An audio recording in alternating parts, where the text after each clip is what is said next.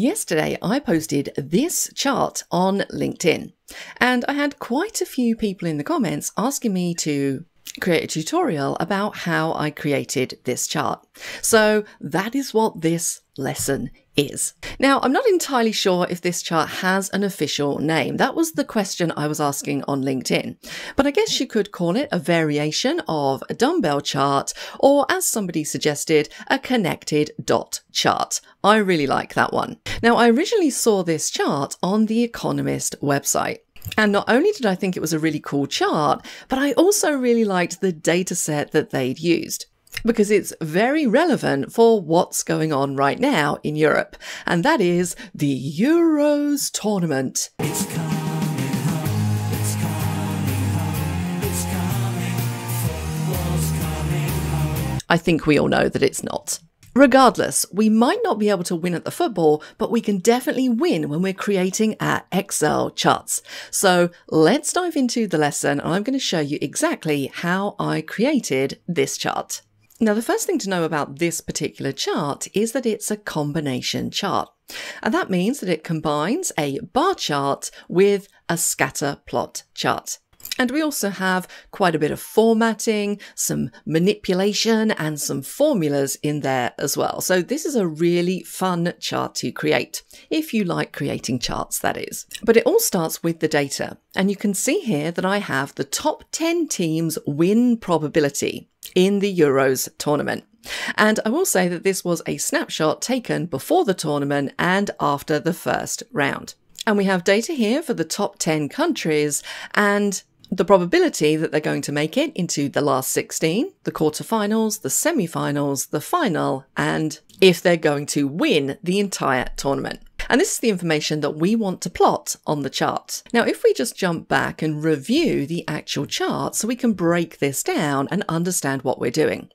Now, as I mentioned, this is a combination of two charts, a bar chart and a scatter plot chart. So if you look at this chart, you can see we have these grey bars in the background. That's actually the bar chart.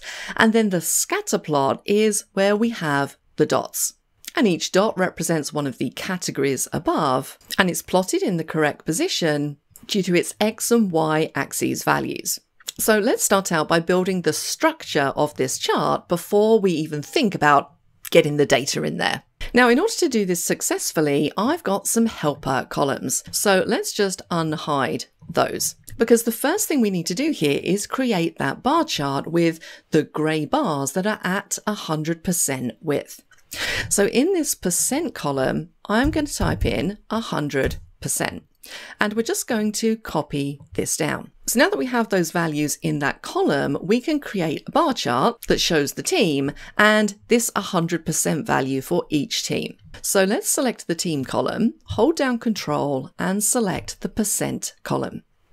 We're going to go to the Insert tab, and then in the charts group just here, we want to click the drop down next to 2D column, because this is where we're going to find our bar charts as well. So let's choose this one and we'll drag it across. Now, before we go any further, we need to make some formatting changes, because what you'll notice when you create things like bar charts is that the categories are reversed. In this case, the teams. So if you take a look in the table, you can see it goes France, Spain, Netherlands, England, but in the actual chart, it starts from the bottom: Denmark, Croatia, Germany, Italy. Now, you might be happy with it like that, so that's fine. If you do want to reverse these, it's a simple case of selecting the vertical axes, and you can either right-click your mouse and go into Format Axes, or you can simply press Ctrl 1, and it's going to pop open that Format Axes pane on the right-hand side. So we're going to the Axes Options category, and underneath this heading, right at the bottom here, notice we have a checkbox, Categories in Reverse Order. This is the puppy we want to click. So let's select it, and you can see immediately it switches those around. So they now look the same as they do in the table. However, when you do reverse the categories, you're going to find that it will also move that horizontal axis to the top. And again, if you don't want this, all you need to do is from the same area in your Format Axes pane, underneath horizontal axes crosses, you want to set it to at maximum category. And that's going to drag it back down to the bottom. Now, another thing that you'll notice about this chart is that the horizontal axis goes from 0% to 120%. And we only have values in this chart up to 100%. So we have this kind of weird space at the end. And Excel tends to do that. It gives us a little breathing room. However, we want these bars to run all the way across, so we need to make a change here. Let's click on the horizontal axes, go to our axes options, and expand axes options. And notice here at the top, we have bounds, minimum and maximum.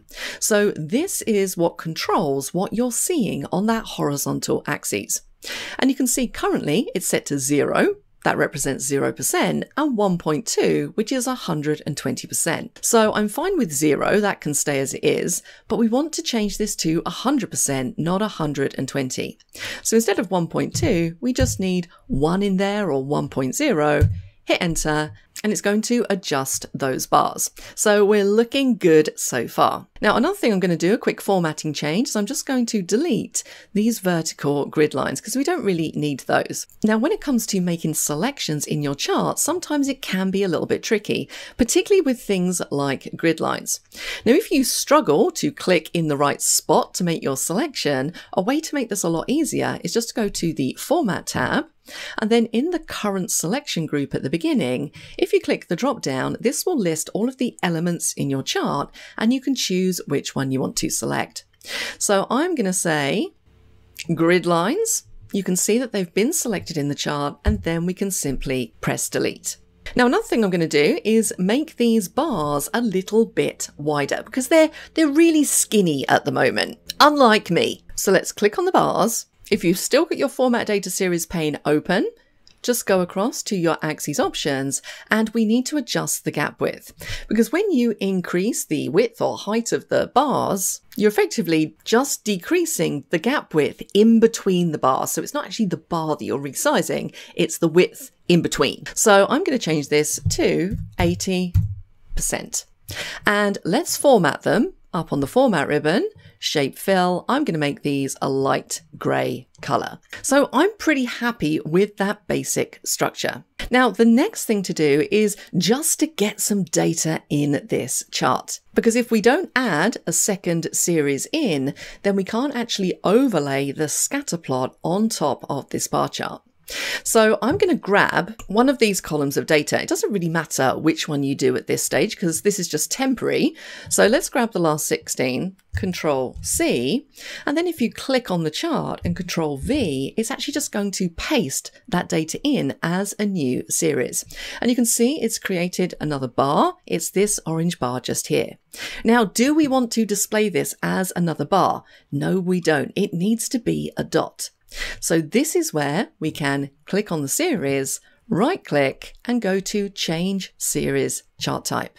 Now, when the Change Series Chart Type window, or dialog box I should say, opens up, notice that it's jumped me straight down to Combo Chart. And this is exactly where we need to be. Because check it out, we're currently displaying those percentage values, the 100% that we have in that column, as the clustered bar. That's absolutely fine. However, the last 16 data that I've just added is also showing as a clustered bar. We don't want it to show as a bar, we want it to show as a scatter plot. So let's scroll down and choose X, Y, scatter and click on OK. And what you'll see is that we have a lone dot on the chart. How cute. He doesn't have any buddies. That's going to change very soon. Now remember, this is just temporary at the moment, just so we could do this step of changing it to a combo chart and incorporating a scatter plot. So before we start adding his friends, all the other dots, we need to make a couple of changes to this secondary axis that we now have up here. Because notice it's currently showing in percentage. And we don't actually want that for this example. So let's select it, go across to axes options, expand number, and we're going to change it to number. And I'm just going to give it 1 decimal place. So it looks like that. Now you're probably thinking to yourself, why on earth is she doing this? Where is this going? Well, this secondary axis is really important because this helps us define our Y axis values. So you have to remember when you're dealing with these little dots, you basically need to give them coordinates. So it has to have an X position, which tells the dot where it needs to be horizontally, but you also need a Y position so it knows how far up vertically it needs to go. And this is where this secondary axis comes into play. Now, currently the numbers that you see in this secondary axis don't really mean anything. So let's sort those out. Now for this particular chart, the way that I'm going to do this is I'm going to take a look at how many teams I have. So if we highlight everything, notice the count in the status bar is 10. So I'm going to double it. So my first y-axis value I'm going to say is 20. And then I'm going to go down by 2 each time. So the next one is going to be 18. Now you can just type in the first 2 and then you can actually use your fill handle because Excel is going to pick up the pattern. Now the values I'm using for my y-axis won't necessarily be the same for you. It really depends on the type of data that you're plotting. But if you understand the principle behind why I'm doing this, which should become clear in a moment, then it's going to be a lot easier for you to work out your own. So now I have these y-axis values in here. The top one is 20. So I'm going to go back to my secondary axes, and where we have maximum, I'm going to change this to 20. And you can see now we have an axis that runs from 0 to 20. Now I also want to add in the missing points in this category axes. Because we're going down by 2 each time, it misses out 19, 17, 15, but I actually want to show those. So we can do that by adjusting the units underneath. So currently the major units have a step value of 2 at the moment. So if we change this to 1, you can see it's going to add in all of those other points. Now, a reason why I've done this way is because this is really going to help me tell the dot where it needs to be vertically. Because I want these dots to appear in the dead center of these grey bars. So now, if you take a look at this, you can see that 19 is actually in the dead center, 17 is in the dead center, 15, so on and so forth. So based on this, I'm going to modify my y-axis values to reflect that. So we're going to do 19, 17, and then I'm going to copy these down. So now when we start to plot our data, the dot should be in exactly the correct position, both horizontally and vertically. So let's add in some data. So let's click on the chart. We're going to go to right click and we're going to choose select data. Now, if you recall, we added in that last 16, that lonely little dot in the corner. And I said it's just a temporary measure to get something into the chart. So we're going to edit the last 16 and we're going to make some changes here. So the series name, let's click the last 16 label. So this is the cell that contains the word last 16. The X values are going to be the last 16 values, and our Y values, this tells it where it needs to be vertically, are going to be these values just here. And check out what happens. Can you see I now have that first series of dots? So he's no longer on his own. That makes me happy. And they're exactly in the correct position, both on the y-axis and the x-axis. So let's click on OK. Let's add the next series. So the series name this time is quarterfinals. The X values are these ones just here, and the Y values are these ones just here. And you can see as I'm doing this, it's building our little dot plots. So fun. So let's select these and the y-axis values. Click on OK. Add, this time we want the final. These are my X values, Y values, and then the last one is win, X values, and Y values. Click on OK and OK again. Now, to me, this looks so pretty. I absolutely love it. But of course, we're not finished, because whilst my little orange dot now has some buddies, none of them are connected. They might be buddies, but they're not good friends. Now, the way that we connect these dots is by utilising error bars. But we need to do a bit of a calculation to work out how long the line that's going to connect these dots needs to be. So if we take a look at, let's use France as our example at the top here. The orange point is the highest percentage value and the green dot is the lowest percentage value. And that is true of all of these different countries. So in order to calculate the length of the line that we need, I basically need to do the maximum value minus the minimum value. So in this column here, where we have bar difference, I'm going to do max of this range, and we're going to minus the min of the same range. Close the bracket, hit enter, and then we can copy this down. Now, if you're wondering why we're getting a little green triangle in the corner, which normally means some kind of error or a warning, if we click the little warning triangle, you can see it's just telling me that the formula omits adjacent cells. So it's recognizing that I'm using a formula that includes these cells, but not this one just here. So it's just telling me, hey, did you want to include this one? Did you forget? It's sort of like Excel's version of Clippy, always there with some helpful advice. Now, in this case, it doesn't matter, so we can just simply ignore that error. So now that we have these values, we should be able to add in our line. So what we need to do here is click on this first orange series, so the one in the topmost right corner. And then we can go to the plus next to our chart because we want to add in error bars. Now, when you add these, they're going to look a little bit crazy because it's going to try and add vertical and horizontal error bars. Now, we don't need the vertical ones, so we can literally click on them or click on one of them. It's going to select them all and we can press delete. The only ones we're interested in are the horizontal error bars. And these remind me of those little spaceship things in Star Wars. That's what they look like.